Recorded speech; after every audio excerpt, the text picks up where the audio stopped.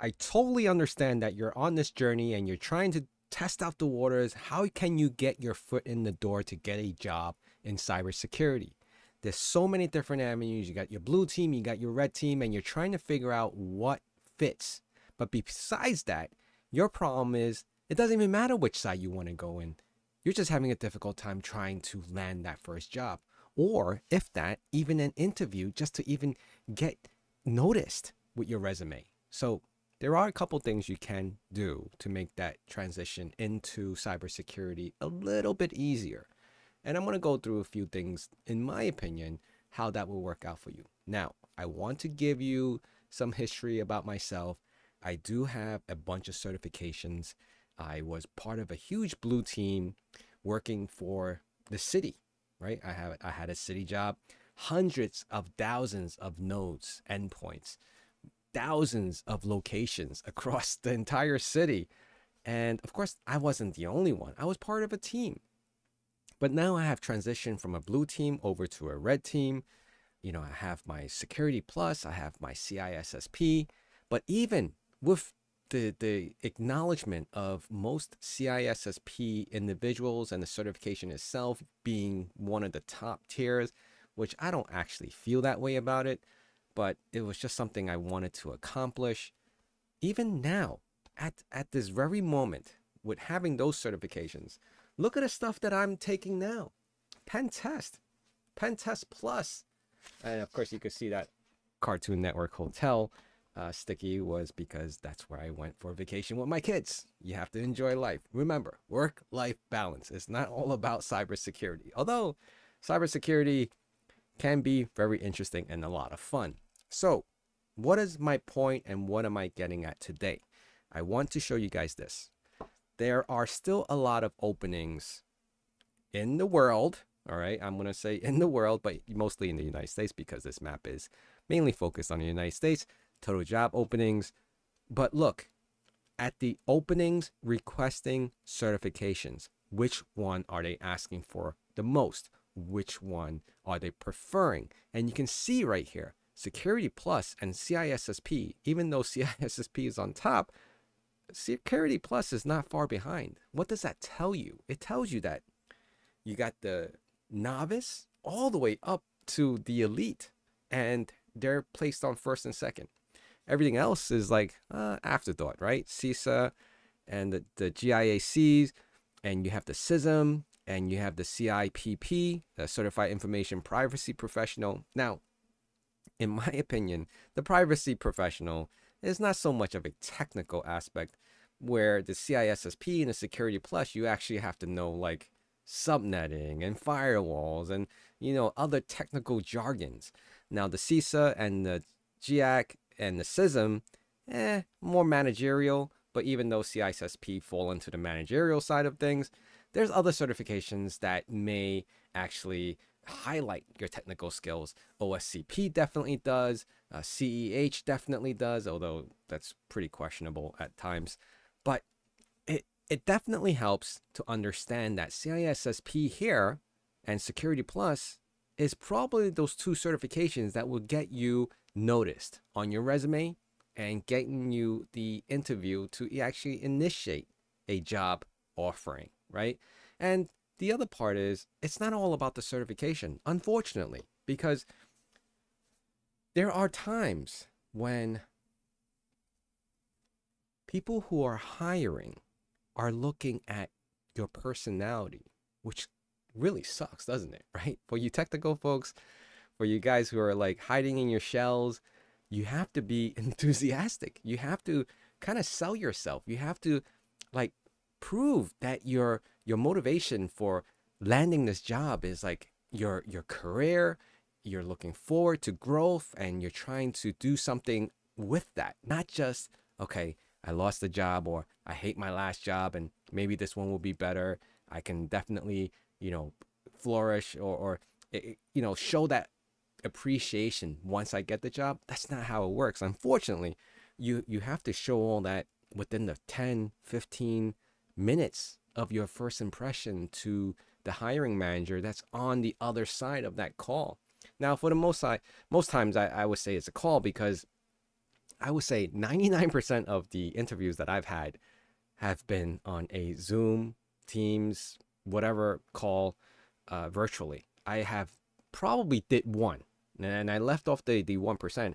I probably have only did one if I could remember clearly that I actually went there physically to do an interview, which was it's a little refreshing. And interestingly enough, that was with the police department, which was really a good feel for the police headquarters. And this wasn't a precinct. This was a headquarters, like fully fortified, a lot of police officers and a lot of civilians working in there. And I did get the job offer, but the offering was a little lower than I expected, and of course I chose another place. So anyway, my video here today is more to kind of just encourage you to study. Now, whether it's a half an hour a day, an hour a day, I know it could be daunting, could be really, like, oh, I have to read on my time off. And that's the only way you would grow, right? Opposed to just playing games for the entire weekend, I would say contribute half an hour, maybe 45 minutes at max, or do an hour, but take half-hour breaks, right? Like every half hour, then take a little break and then continue on. That's how I normally do it.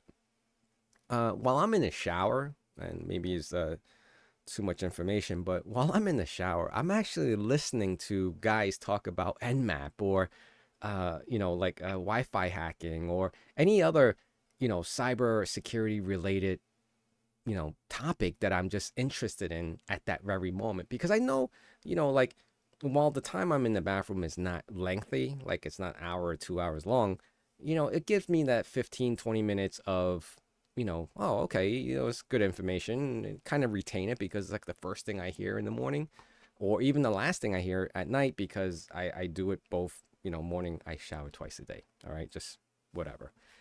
But there are other times that I would just randomly stop what I'm doing, whether I'm like at entertainment, and I'll just do some research on like, oh, this looks interesting, and let me find out more about it. Or I pick up one of my ebooks or listen to one of my audiobooks on whatever, cybersecurity certification I was trying to achieve next. In my case, I'm doing the CEH, right?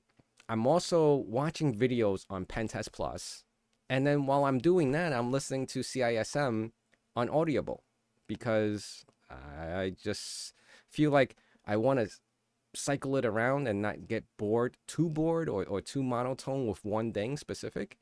It's like playing video games, right? You have a whole bunch of games for your console, and it's not like you're going to play that one game every single day and hours, and you get kind of tired and you say, oh, let me play this again, and then you kind of switch it up around a little bit here and there, right? Until you beat it or pass it, whatever you want to call it. And then you continue on, just do that same motion, right? So what happens after you get all the certification? The point of the certification is really more for yourself and trying to get you recognized with HR and putting you to that next step. There are other enhancements that you have to do for yourself in order to get these jobs, or, just landing the interview is hard enough, right? Because they can't see what kind of personality you are just by looking at your resume. You have to kind of sell that when you do get picked for interview, right? So what do, right? You make your resume, right, with all these fancy certifications. You put it in there, but you don't blow it up like, 36, font or something. You just, very discreetly, well, I won't say discreetly, but, you list your certification just with your education and all your training. If you have no experience, it'll be great, because that will show that you have dedication on achieving things that you're trying to get a job in, right? And once you do get that initial interview, besides that, I mean, look at videos and watch videos of how to interact with people, speaking, communicating, being enthusiastic, being attentive, like, paying attention, right? Because the last thing you want is an interviewer asking you a question and you're zoning out because you're like trying to focus or you're really nervous. You have to kind of, cut that out. So yeah, I mean, that's pretty much it. That's where, everyone starts off from bottom. And I'm not gonna lie, I've done it myself. I've sat through, I would say, probably hundreds, if not around hundreds of interviews throughout my course of time, because I've always been intrigued on how to, learn more. Like, even if I don't land and get the job, it's just like I learned how to speak, I learned how to engage, I learned how to even get to that level of, okay, I can do it, I can do it. Um, and it's been a pretty interesting ride so far. Even though I love the job that I'm at now, and it's been only, I say I love it, but I've only been here for a month now, a month. Will that stop me from putting myself out there? Probably not, because don't ever lose that gift. If you have that gift of being able to put yourself out there, especially if you're learning more every single day, your value, your worth is just incrementally going up every single time. So that's where we are right now, and that's where I am. The chart you can see for yourself. I will link this in the bottom. I've spoken about this page before. You can actually see people who actually hold the amount of people holding the certification comparing to who's actually, the jobs that are asking and requiring what certifications they want. Not necessarily all jobs require this, but for the most part, it's a marketing scheme. They market, they want this certification, and you go out and get it, and then now you're paying your membership fees. It's not cheap. I'm definitely not saying it's cheap, but if you find a job that's willing to kind of pay for you to learn, and they're willing to support you by paying and, contributing to your knowledge and keeping you with the organization, that's an awesome place to be. And that's how I feel like right now, even though it's still honeymoon stages of my new position, but they're very helpful. I'm learning a lot on the red team side, pen testing. I have guys on my team that I manage who are showing me what they know, which is amazing, right? So to have that interaction with the team is great. Do the same.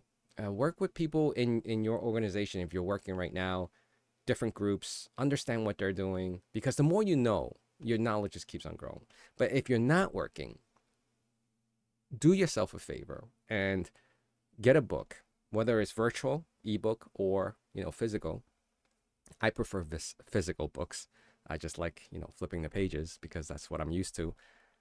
Learn as much as you can. Do interactive stuff. Hack the Box. There's so many virtual online labs that you could sign up for that you can just engage with and learn so much more and put that down. Even the Google stuff, the Google cybersecurity courses. I know an intern that took that and they ran with it. They finished it, crammed it all in, and learned so much more. Terminology, different things. So that's pretty much it. I just wanted to come on here and give this 2 cents to you guys who are still out there looking. Market isn't horrible, but the market isn't the best. All right. But don't get me wrong, there are still people looking for talent. All right. Thank you guys for being here. And please remember to hit that like, comment, subscribe, and I'll see you guys again really soon. Bye.